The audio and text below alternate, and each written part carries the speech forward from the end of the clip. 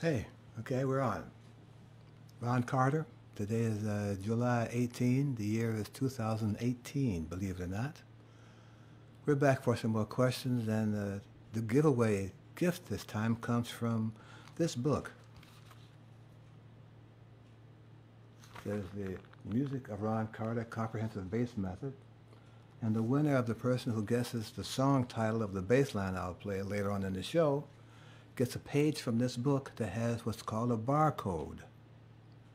And this barcode that looks like this. You scan this barcode and it takes you to my site that has me playing the example on that page. So, we're in for some good evening time and some good questions I'm sure on the way. By the way, today is someone's birthday, whoever you are. Happy birthday to you, him, and or her. And let's get on with these questions. We have a question from Spiros. Any advice for more stable improvisation? The issue with improv is, do you know the changes? And one of the problems is players who think they know the changes are unable to write down the chord progressions on a sheet of paper. So I tell my students when they get to this part of playing jazz bass, in order to really have a solo that relates to the chords, obviously you got to know the chords. So I ask them all to sit down and to take a few moments during the course of our class time and write down the changes to a tune. And I'm not surprised that most of them get past the first 3 bars and the rest of the page is blank. So our first job is to get the changes in our heads. And once you have the changes, you can read them on paper, memorize the shape of the tune. Your solo is supposed to replace the melody. And if you conceive of that concept of making your solo to replace that melody, you're on the right track to having a nice, worthwhile solo that you can enjoy listening at some other time in your life.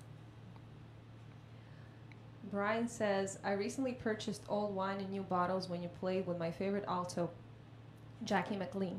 I was wondering if you could tell us about your experience working with him.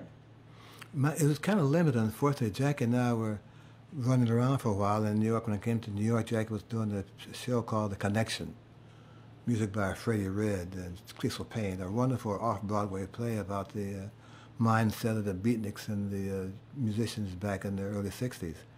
We finally got together for a concert in Cleveland many years ago, and from that session came this recording session. I've always admired Jackie from the early Prestige records, the force with which he played the changes and the confidence he showed in playing the melodies. I just always admired that kind of confidence in making this stuff work. As you know, he got involved with education later on in his career, and the Hart School of Music, Jackie McLean, arm of that school, was a vital force in the young musicians in Hartford, having a career outlined to him by a wonderful saxophonist and human being, Jackie McLean, and his wife, Dolly. I miss him. Jackie McLean, R.I.P. Question from Alan from Australia.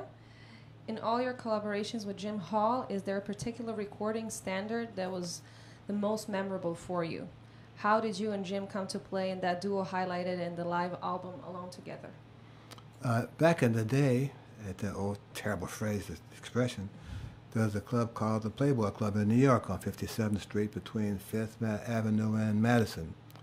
This building housed the Playboy Club, which had 3 floors of jazz music. And we could go any night and hear Monty Alexander and Paul West and some great bands. Among those bands I thought were great was the Jim Hall, Ron Carter duo. Orrin Keaton came by one night and enjoyed the music and suggested that we make a record. That hadn't ever occurred to me. I was just enjoying playing with Jim Hall, man. I mean, he's one of the great guitar players of all times, and he's decided that I could be the guy to make his music sound even different. So I put my bass case on and stepped to the plate and got at least a single out of this deal, you know. We had a nice library. We were always developing new tunes, and it seemed like Jim's job in this duo was to kind of make sketchy arrangements, and my job was to try to make them work. And we made 8 or 9 records together, and I'm happy with each one of them. Again, Jim Hall left the concert years ago, and his presence in my home and near my hi-fi equipment is as if he's still next door sending me notes about the last chorus and congratulating me on the performance he heard me play. We miss him. We have a question from Isabella Hoffman, who's a journalist and working on a research about jazz and Brazilian music. And she's asking about how do these two genres touch each other? Well, you know, when I first had the acquaintance to meet Mr. Brazilian music, Antonio Carlos Jobim, I explained to him when we got to the session run by Creed Taylor that I had never played this music before, and I knew he was Mr. Brazilian Bossa Nova, and I said, I don't know what you want me to do. And he said, Mr. Taylor, Creed, invited you to make this music with me because he thought that you could do what the music needed. He said, well, I trust your judgment because that's your job. And in looking over the lead sheets, which I found one of the other day, Wave, the one the original title I had my notes saying, these are like jazz changes. And my approach to playing this Brazilian music was to treat them like Charlie Parker chorded bebop tunes. And I found that I could find a nice rhythm that kind of kept the Brazilian flavor going with the American jazz bebop bass line that kind of made the melody have another level of bounce to it. I liked that experiment, and so did Creed and Antonio. We did several records after that, and I enjoyed the harmonies he wrote. The lyrics were really interesting. I loved his piano playing, and I had a great time being a part of the New York-based bossa nova craze. Diego is asking, have you ever forgotten the changes of a tune during a gig? No. No. You know, one of the things that always amazes people in my age category is that they have a really fertile memory. And I've been more embarrassed about not remembering the complete melody. But after the chorus, I own that too.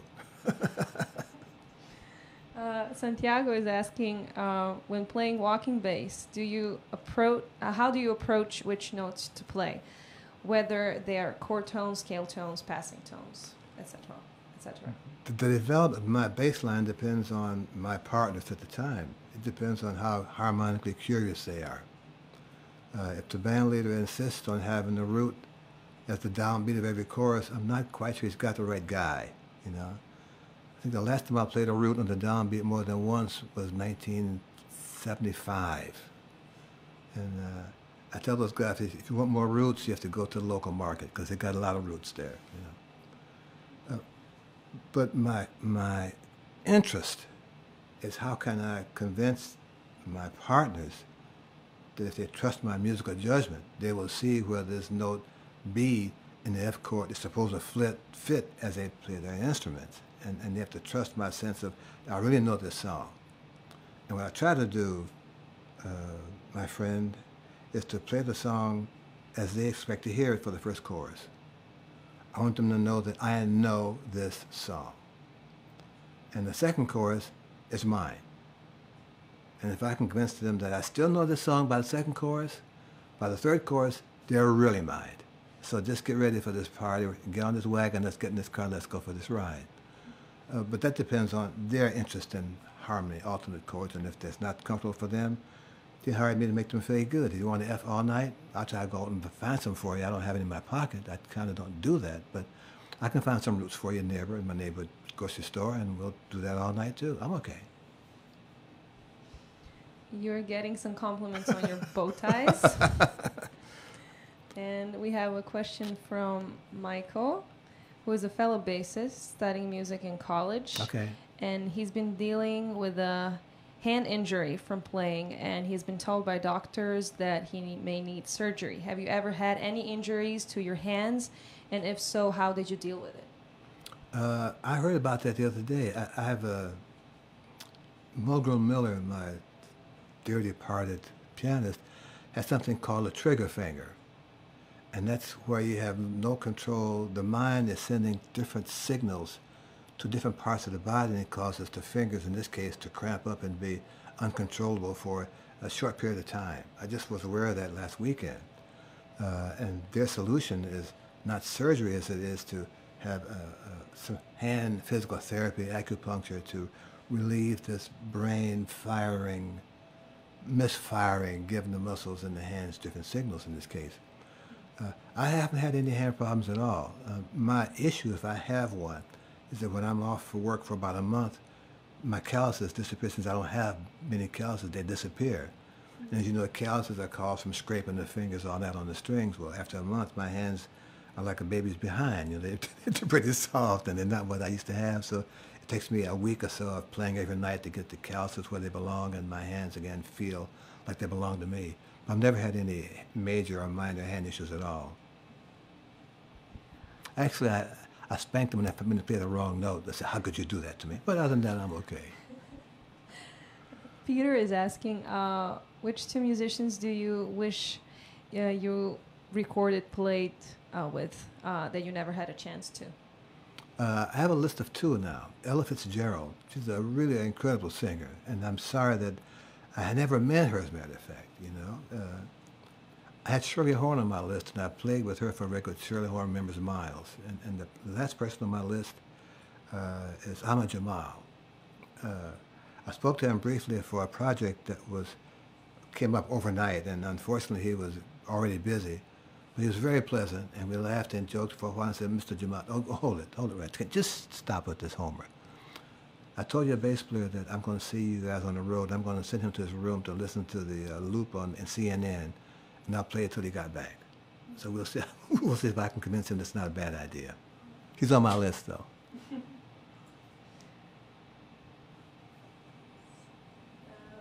Antonio is asking, when are you going back to Rio de Janeiro? We're trying to work it out now. You know, there is such a financial and upheaval down there. It's difficult to make those kind of plans because the economy is so unstable and the political air is so fraught with things. There's an interest to get the music down there. They just haven't found a comfortable way financially to work out the details. I expect within the next 7 months to get down there and try to find some Brazilian music again, though. That's my hope. We have Felipe asking, he said that you mentioned on other interviews about the tuning of the drums in relation with the double bass. Can you refresh your thoughts about that? You know, one of the things that drummers who are out of the Tony Williams school of thought kind of missed this point of Tony's playing.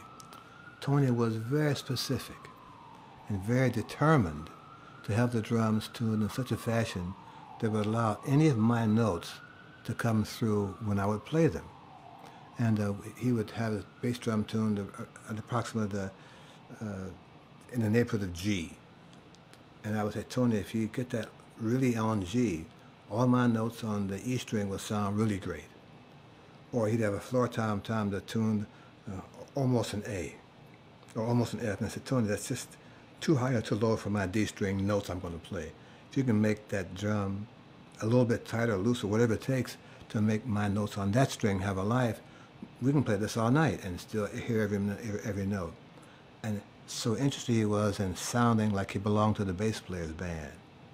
And I was determined to make it sound like we belong in this band together, that he would take 10 minutes longer to tune the drums. It was not an issue. There was no discussion about that. Okay, let's get this done. And the results of that is it always felt good sonically to play at Tony Williams, not just regarding the rhythms and the form, what he played, but just the sound of the drum. It was an invitation for me to keep trying to find notes to make it work. And last question for today. What made you choose music as career?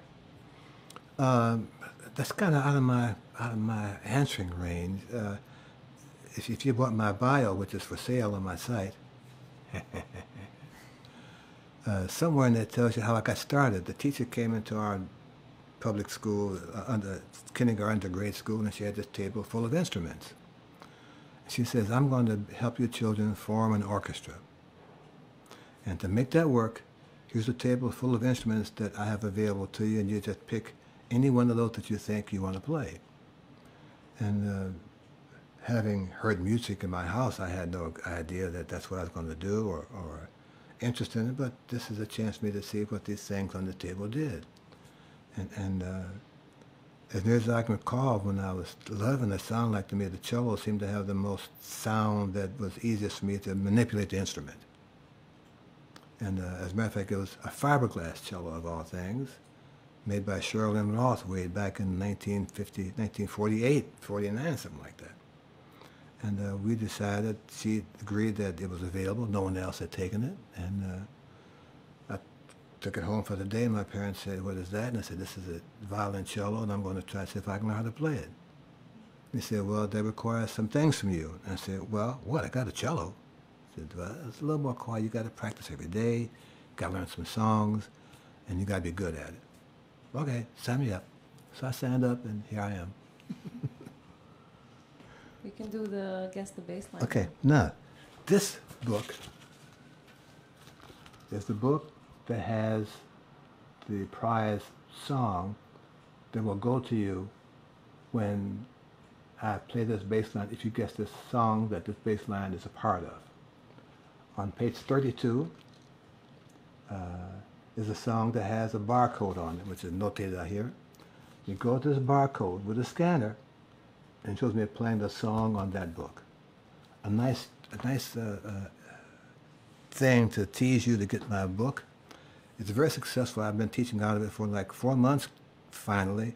And it's working out very well. So I'm going to go to my bass, and I pick up the instrument and play two courses of a song, and the winner gets page 32 of this book. Just the page, not the book.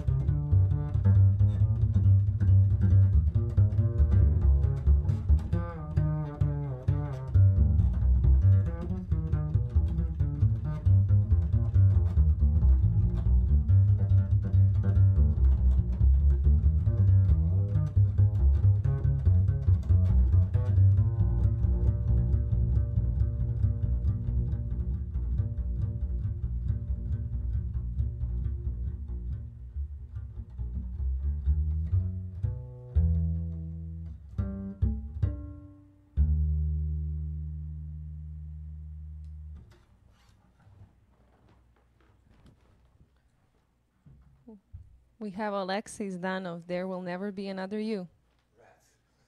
Well, page 32 comes to your house.